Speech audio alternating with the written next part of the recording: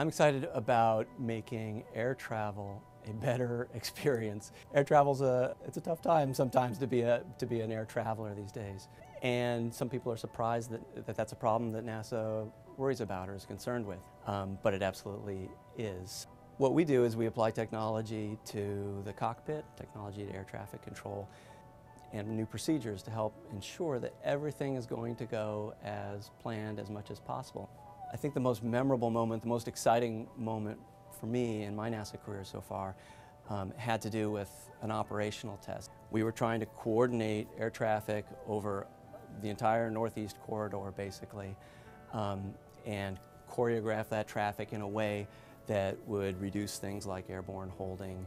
And it came down to the lead FAA person saying, okay, the FAA is in place, the FAA is ready, NASA, are you ready? And everything's quiet, and I'm kind of pondering the question, NASA, are you ready?